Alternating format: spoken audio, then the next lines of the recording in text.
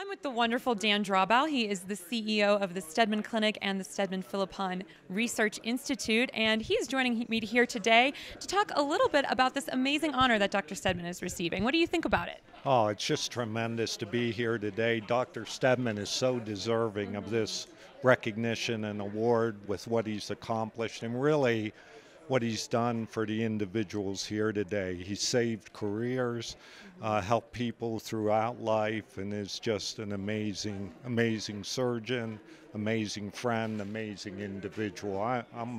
You can't so say enough happy good to be stuff, here. right? Yes, exactly.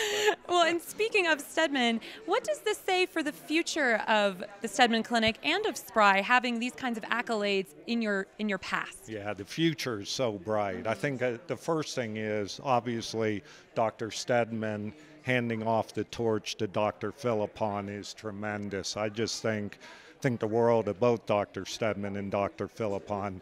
It's been 2 years that I've been here now.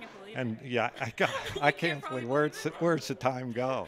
And Dr. Philippon has just been a tremendous leader in the organization and his partners.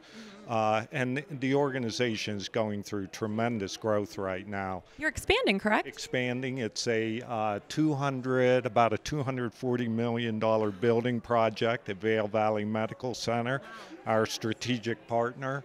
And the clinic is moving into a new $70 million facility that combines the clinical practice with the research. And we think it's so differentiating. I don't think there's anything quite like it in the country.